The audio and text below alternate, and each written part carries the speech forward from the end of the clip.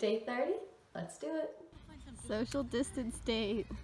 It's my friend's birthday, so here are the cookies that I made her. And I'm gonna back up my 6 feet, and she's gonna bike by, pick them up, and I'm gonna say happy birthday to her. Happy birthday, Nicole! Thank you! So I exercised for the day, and now I'm just reading. Yesterday I planned my schoolwork, and today I planned my life. So this has been 1 month of doing these videos, and I'm gonna be stopping now. I might be uploading less often. I might be doing like a once a week recap. Haven't really decided yet, but now that I'm going back to school, I don't really have the time to keep doing these and be doing my projects. But I hope you guys enjoyed this past month. I think it's definitely been a learning experience of like what my priorities are and what I want to do with my time really, because even now I can't do everything.